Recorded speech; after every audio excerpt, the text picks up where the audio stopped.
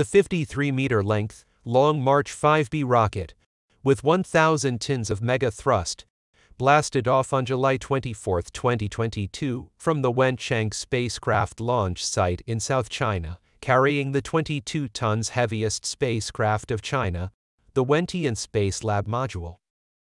Subsequently, it was docked successfully, with TN core module TCM the Harmony of Heaven orbiting in low Earth orbit LEO since April 21. The Wentian, meaning quest for the heavens, is a laboratory module, and besides experiments, it can be used as a backup for avionics, propulsion, and orientation control of the TN module, which is the command and management center of the space station. Another lab module, Mangxian, which means dreaming of heavens, the final component of the space station, is planned to be launched in the last quarter of 2022. With that, the China space station will be expanded and complete in the T-shaped module, with the core module, TN, in the center and the two lab modules, Wentian and Mangxian, on each side of it. China's Space Lab. The Tiangong station is the culmination of 3-decade stretch project, starting back in 1968, when they started their research flight, and then launched their first satellite in 1970. By 1992, they started working on their first rocket to carry people into space, moving step by step forward, with some failures and a lot of successes. By 1999, the Shenzhou-1, a spacecraft whose name means the divine vessel, was developed, based on Soyuz Russian spacecraft design, and was unmanned, and it didn't have the unfolding solar panels.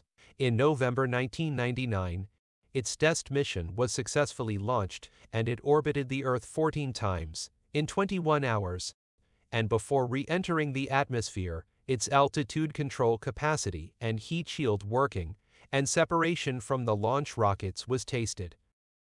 Shenzhou 2-4 followed, providing data for the Shenzhou 5, China's first manned space flight, which was launched on October 15, 2003, with astronaut Yang Lui on board, making China the third country to send a person into space.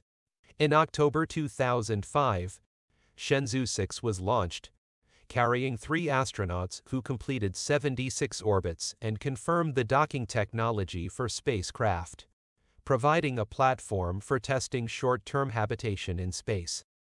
Further, in 2011 Tiangong-1, a prototype space station was launched, which was followed by without crewed Shenzhou 8, which successfully completed a rendezvous and docking. Shenzhou 9, carrying 3 astronauts, successfully docked with Tiangong-1. Afterward, Shenzhou 10 did the same, allowing its 3 scientists to spend 12 days in space. But weighing 8,000 kilograms, Tiangong-1 wasn't all that much bigger than the Shenzhou spacecraft itself, and at just over 10 meters long or around 35 feet space station. Tiangong-1 was only occupied for about 3 weeks. However, it did give Chinese scientists exposure to space habitation. In 2016, Tiangong-2 was launched, which was the size of its predecessor. It was decided to push the limits of its capabilities just a little bit further. In 2017, Tianzhu, the cargo spacecraft whose name means heavenly vessel, successfully docked with Tiangong-2 and completed the refueling and maneuvering, proving the Chinese capability in resupplying, an essential requirement of a long-term space station. The Tiangong-2 mission ended in 2019 with its burning in re-entry into the Earth's orbit. In April 2021, the first part of the new Tiangong-3 space station, the TN core model, Harmony of the Heavens, was launched on a Long March 5B rocket, the most powerful Chinese rocket in operation, and the third most powerful in the world after the Falcon Heavy and the Delta IV Heavy. This first module represented the core of the Tiangong space station, and alone is longer than the Tiangong 1 and 2 modules. At 16.6 meters in length, or around 55 feet, it weighs 22,600 kilograms. The T-end model has a little more room for astronauts to stretch their legs. Although it was small, they did get access to all 3 dimensions. But this is still a tight squeeze for 3 roommates. T-N was not the only module planned for the Tiangong space station, but 2 more modules are to be added to the space station, the Wentian and the Mengtian laboratory, of which Wentian is already docked. When the 2 lab capsules are in place, the space station will have a total living space of over 110 cubic meters, or around 4,000 cubic feet. As a national space laboratory, a total of 25 scientific experiment cabinets will be deployed in the 3 modules. The complex will operate in LEO, the low Earth's orbit, at an altitude of about 340 kilometers to 450 kilometers above Earth's surface. It has a designed life of 10 years, but experts believe it could operate for more than 15 years, with appropriate maintenance.